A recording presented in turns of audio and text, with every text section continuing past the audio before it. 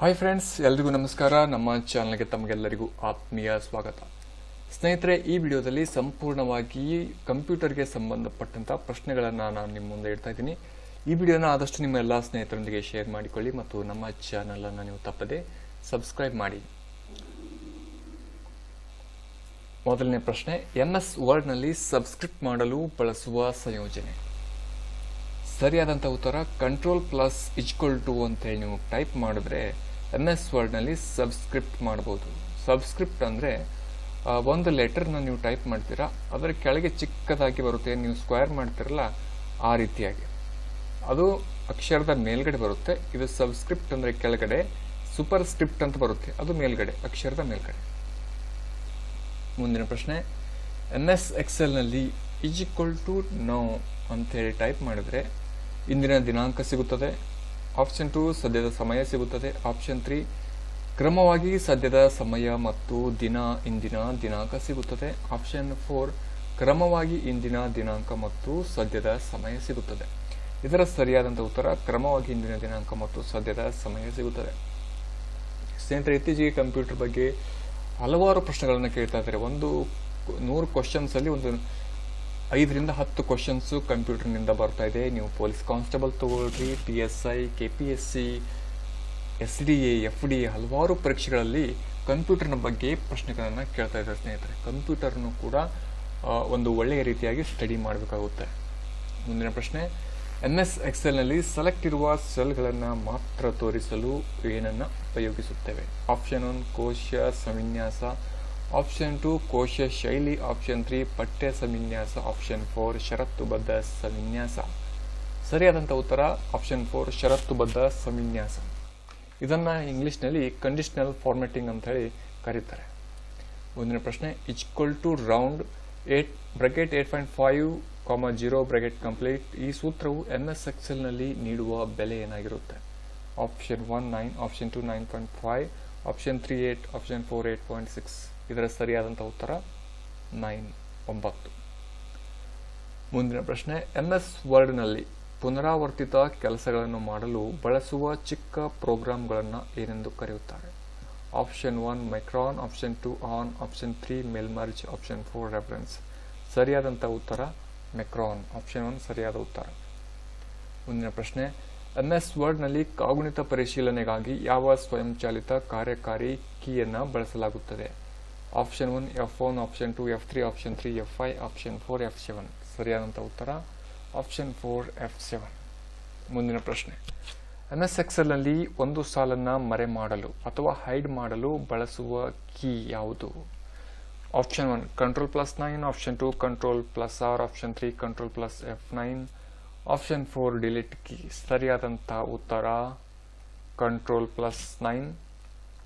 ಮುಂದಿನ ಪ್ರಶ್ನೆ, MS ಎಕ್ಸೆಲ್ನಲ್ಲಿ A1, A2, A3, B1, B2, B3 ಘಟಕಾಂಶಗಳಲ್ಲಿ ಗರಿಷ್ಠ ಮೌಲ್ಯ ಕಂಡುಹಿಡಿಯಲು ಬಳಸುವ ಸೂತ್ರ? Option 1 =MAX A1 B3, option 2 maximum A1 to B3, option 3 Max A1 to B3, option 4 maximum A1 plus B30. ಸರಿಯಾದಂಥ ಉತ್ತರ =MAX A1 to B3. ಇದರ ಸರಿಯಾದಂಥ ಉತ್ತರ. ಮುಂದಿನ ಪ್ರಶ್ನೆ, ಯಾವ ರೀತಿಯ ಸಂಗ್ರಹ ಸಾಧನಗಳು ವಿಘಟನೆಯ ಪರಿಣಾಮಕ್ಕೆ ಒಳಪಡುತ್ತವೆ? ಆಪ್ಷನ್ 1 ದೃಷ್ಟಿಯ, ಆಪ್ಷನ್ 2 ಕಾಂತೀಯ, ಆಪ್ಷನ್ 3 ಗತಿಯ, ಆಪ್ಷನ್ 4 EPROM. ಸರಿಯಾದಂಥ ಉತ್ತರ ಕಾಂತೀಯ.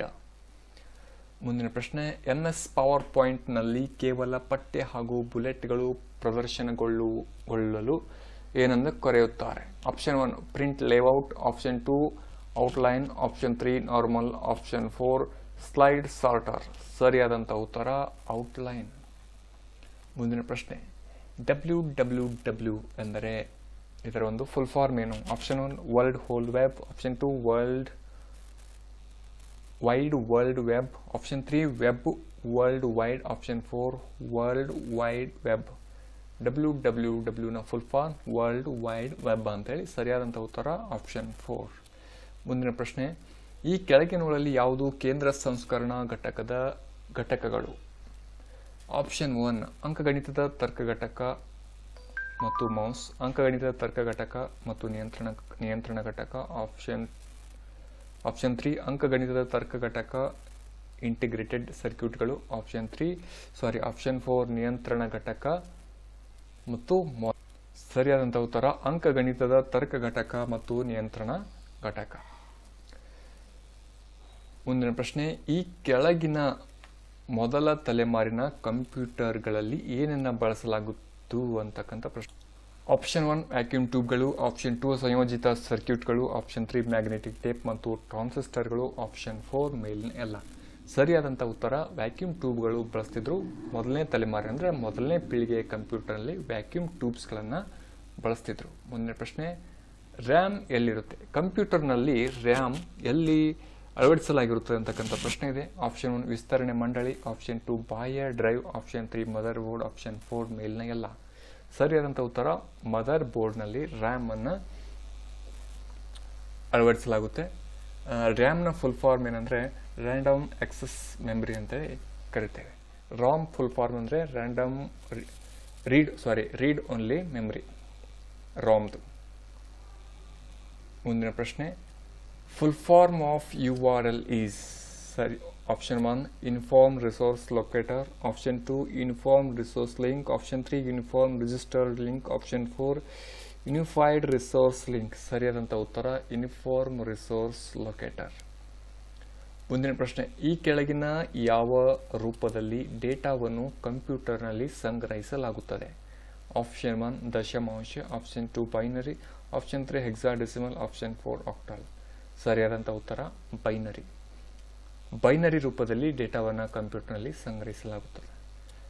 ಮುಂದಿನ ಪ್ರಶ್ನೆ, ಟೆಲಿಫೋನ್ ನೆಟ್ವರ್ಕ್ನ ತಂತಿಗಳ ಮೂಲಕ ಡೇಟಾವನ್ನು ರವಾನಿಸುವ ಮೂಲಕ ಇಂಟರ್ನೆಟ್ ಒದಗಿಸಲು ಬಳಸುವ ತಂತ್ರಜ್ಞಾನವೇನು?